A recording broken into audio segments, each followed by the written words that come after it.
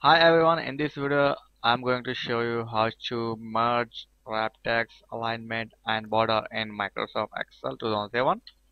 So let's start. This is a sheet, Microsoft Excel sheet. I have some matter here like to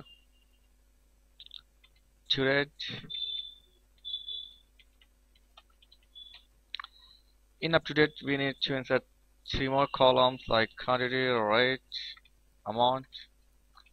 Okay, after that we need to merge these two columns. So just select that and press Alt H M enter. Remember the key for merge the cell or column. I will show again Alt H M then press enter key. That's it. Alt H comma M and enter. This is the key for your merge cell. Okay. Next is how to do wrap text. It's mean when you're going to type a long text in the column.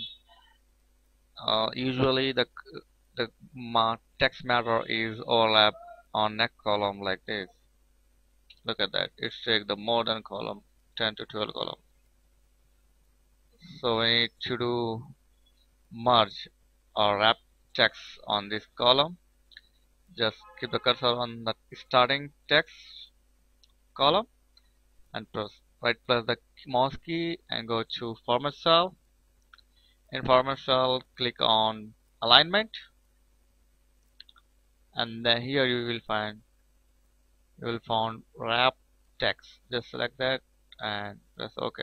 Look at it, it's appearing in one column only now. Choose. Okay, you can do justify or top right left alignment of this. Go to format cell, alignment, and here you can find horizontal.